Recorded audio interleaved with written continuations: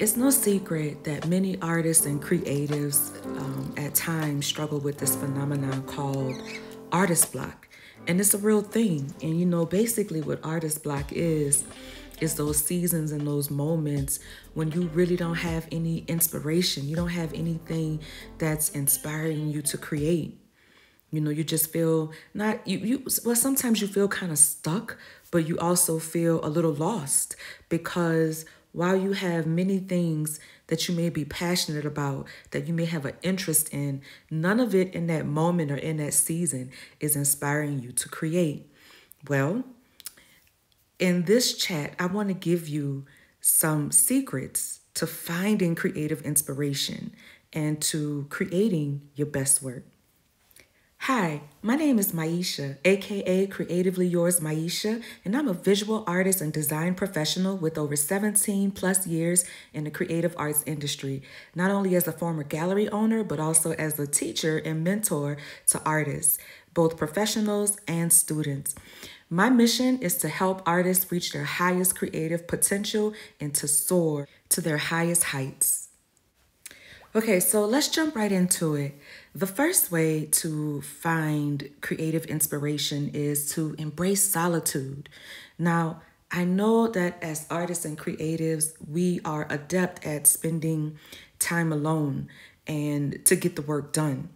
But I want to put an emphasis here on mindfulness and meditation and journaling and doing specific things in those times of solitude where you can unpack your thoughts and ideas in a meaningful and very intentional way so that you can connect with the deepest parts of your spirit in order to receive those fresh creative ideas. And this is so powerful because a lot of times, we can be alone, but we're still stimulated by outside thoughts and happenings and things that are going on around us.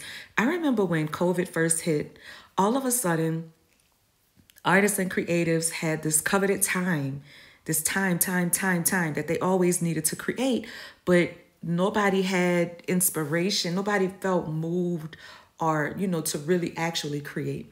And when I really started looking under it, I said, the problem is that some of the problem, not all of it. This is not, inclusive of everyone, but that although now you had time to create, you hadn't spent intentional time alone, really unpacking your thoughts and not letting outside influences enter into what you were trying to create and express in the moment.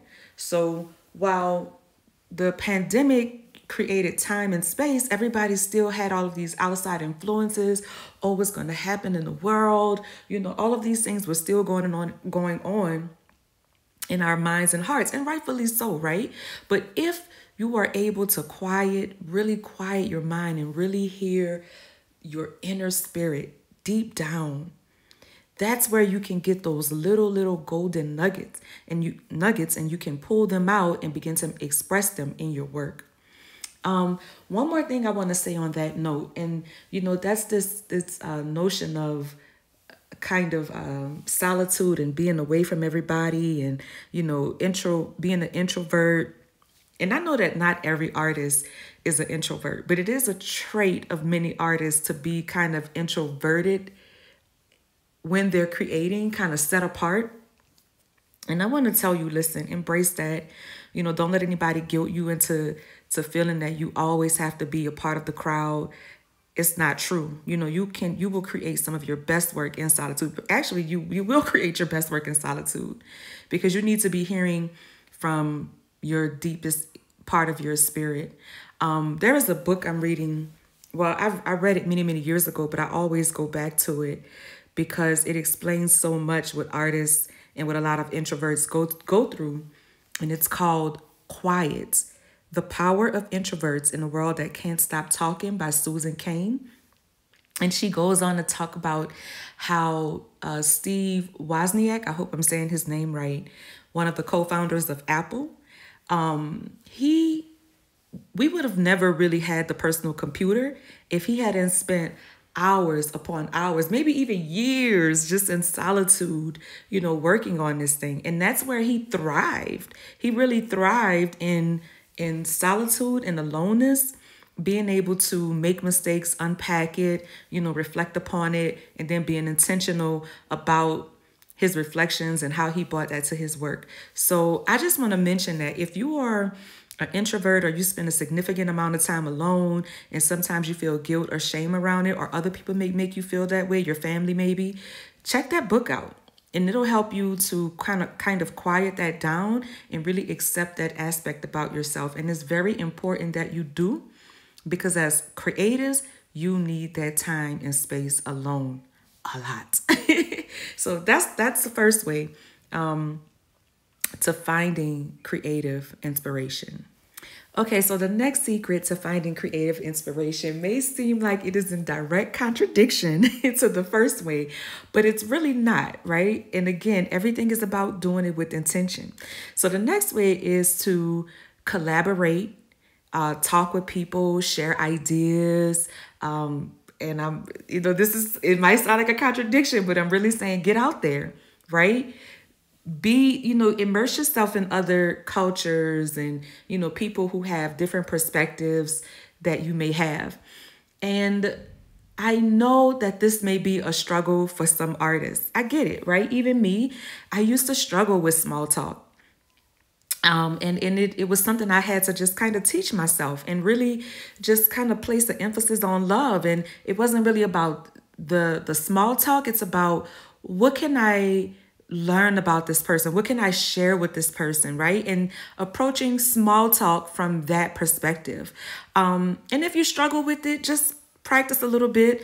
But if you, like me, if you thrive on deep and meaningful conversations, then, curate your collaboration and your study of art and culture, where you make time to spend one-on-one time with people, getting to know them on a deeper level, or actually curating small groups of people where it's specifically like, we're not turning up. No, we just sitting and chilling and drinking wine, so that we can really dive deep into different ideas and, explore the inner realms of each other. And to piggyback on that example I gave about Steve Wozniak in the first example, whereas he spent hours upon hours and like I said, maybe even years alone, he did have these little breaks, right, where he would visit the water cooler. I think it was when he was working at Hewlett Packard, right? He would spend time, like hours and hours alone in his cubicle, but then every now and again, he would meet up with his coworkers in like the communal spaces and just chat about what they were doing, right? So putting himself around other people who had the same interests, but also every now and again breaking away from his work and making that time. So again, it doesn't have to be about the small talk, if that's not what you really like or thrive on. It can be personal, deeper, higher level conversations. And I cannot say enough about how that will really give you, deeper levels of inspiration, because you will begin to see things, places, people, happenings in the world in ways that you could have never, if you only stayed in your community, on your block, in your city, in your state, and even in your country. Listen, if you hear nothing else from me today, the number one thing that you must do is travel. And specifically, I would say travel outside of your country, travel outside of your culture, travel to places where people don't do things nowhere near the way you do things at home. It will completely change your perspective. It will completely change how you approach your creative work. And in those seasons, when you're meeting new people, new ways of doing things, I promise you, you will begin to have a wellspring of creative inspiration. Okay, the last way that I'm going to give you today to finding creative inspiration, and I know this is the one that most artists, most creatives don't want to hear. I have been a creative since I was a child, and it was the one thing I never wanted my mama to hear, I never wanted to hear my mama say, especially when I didn't feel like it, which was practice. The bottom line is you just got to work. You know, you will find inspiration when you start doing the work, especially in times when you just don't feel like it. That's when you pick up the pen or the brush or whatever your thing is, and you just start doing, you just start flowing from that unknown place. And I can testify, I don't know how many times I have started working or just started splashing around paint on the canvas, not really into it, not really feeling it in the moment, but I look up and 3-4 hours have gone by. Why? Because one step leads to the next, and things begin to unfold in front of your eyes that inspires you to take the next step, to make the next mark, to make the next move. Now, granted, sometimes when you just don't feel like it, it might come out a mess. It might. But in that mess, you can find the mistakes. You can find something will unfold for you. Right? You will discover that, yeah, pink and orange don't look good next to each other, right? That's not what you set out to do. And that will inspire you to then create maybe a painting with pink and blue or pink and yellow, something that will spark the next thing, because maybe you like the way it blended kind of, sort of, and you felt something, but it didn't feel whole. And so you do it again. And this is a huge one, because this is also how you grow. And you inspire yourself really when you begin to grow and unfold different things along your journey. So I know this is the one, especially when you are not, you just feel blocked up, locked up. It's like, why am I going to, especially if you're a writer and you have writer's block, it's like, why am I going to just sit in front of the keyboard and nothing? Even if you begin to write, once upon a time, there was a girl, and then flow from that, right? Because then, especially when you don't feel like it, you allow your brain to just click off, and you allow your spirit to begin speaking through you.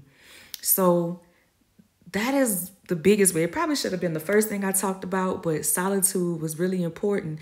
But it is one of the biggest things where you will find a wellspring of inspiration is when you just work, get in the flow, jump in the ocean, do your thing.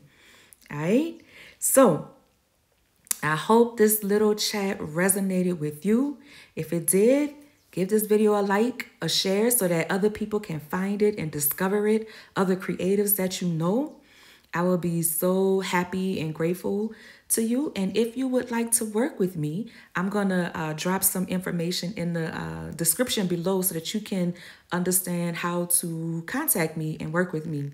Also, one last thing, tell me your secret. What are your secrets to finding creative inspiration? Like some of the other things that I didn't say, like walking in nature. Nature is huge to finding inspiration, because that's where you find the rhythm of life, right? And I could go on and on and on and deep into that one. But I want to hear from you. What are some things that you do to find creative inspiration? All right, my loves, that's it for today. I hope this message resonated with you, and I will check y'all on the next chat. Peace.